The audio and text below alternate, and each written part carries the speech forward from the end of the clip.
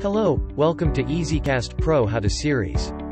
In this video tutorial, we'll share with you how to split screen with Miracast. First, connect with EZCast Pro devices with your laptop.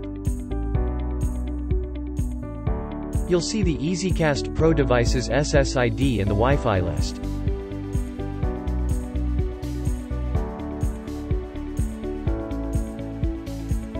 Go to EZCast Pro web setting.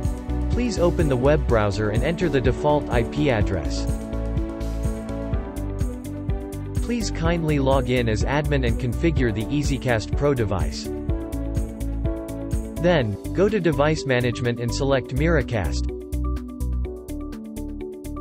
You'll see Split Display Supported option. Please note the Miracast split screen mode would be applied after the device is reboot. After opening AGO mode, and prefix direct would be added to the beginning of the SSID.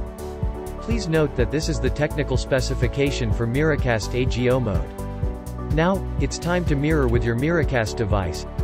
Let's have a look how to mirror with Windows laptop. All you need to do is press Win+K, then you'll find the EZCast Pro device in the menu bar.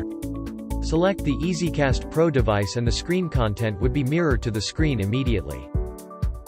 Now, let's add an Android device to it. Simply go the setting in the control center, and you shall see the wireless display or smart view function. Most of the Android devices are built with Miracast capability. Just make sure your device supports Miracast. Hope you enjoyed today's video. We will see you at the next EZCast Pro How to video.